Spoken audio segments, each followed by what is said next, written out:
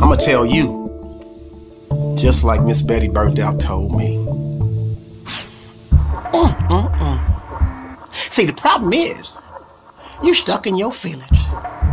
You just like Miss Betty Burnt Out used to be.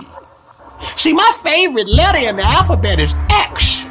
Because my ex-husband used to have me so stuck in my feelings, I didn't know if I was coming, if I was going.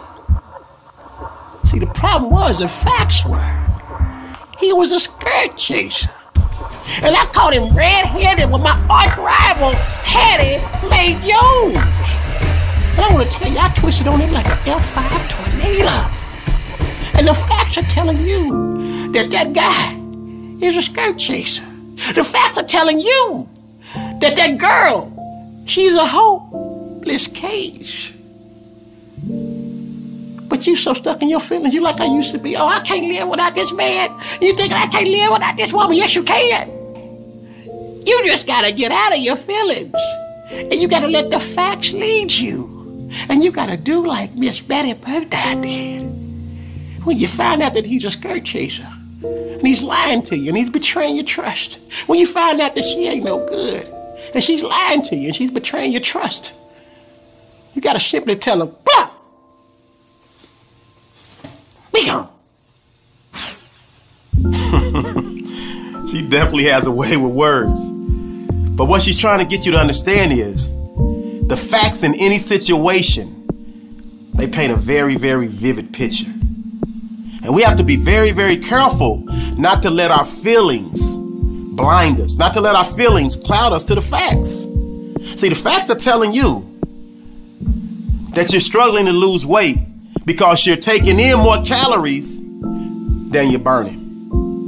But your feelings are telling you that it's perfectly okay to have another donut, and then another donut, and then another donut.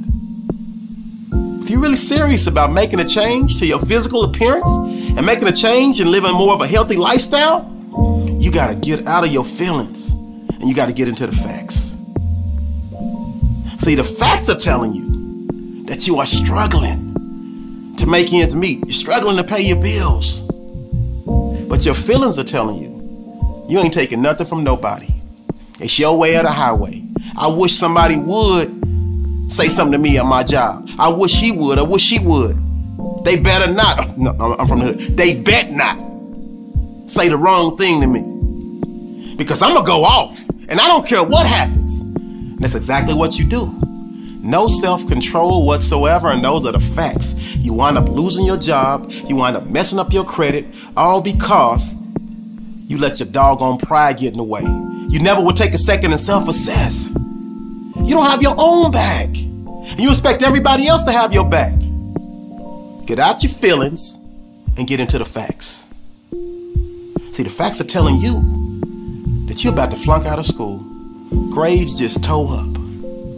But your feelings are telling you it's okay to surf on social media for hours. It's okay to play the video game. It's okay to be on the phone. It's okay to go hang out. See, the champions, the winners, the overcomers, those that fall down and get back up, at some point, they found a way to overcome their feelings and let the facts lead them and let their intuition lead them.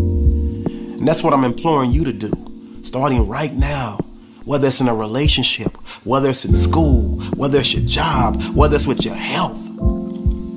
I don't care what it is. The facts are telling you one thing, and I know I'm not gonna hear you now, Fry. It's just so hard. I try. But I just can't get out of my feelings. I can't stop. Yes, you can. Because you're not the first person to ever feel some type of way about a situation, overcome it, and move on and never look back. Stop looking back. Stop feeding your mind negativity. I know. I'm not saying it's gonna be easy. Sometimes the solution is simple,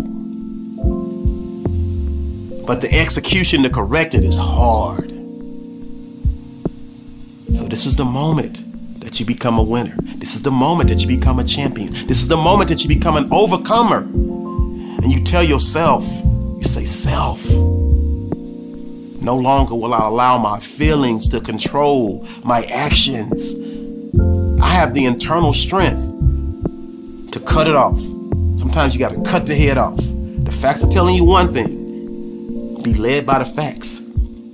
And the moment you make that adjustment, you'll see the universe and things start happening seemingly out of nowhere that puts you in a position to climb over the hump and make each and every day of your life a Wednesday.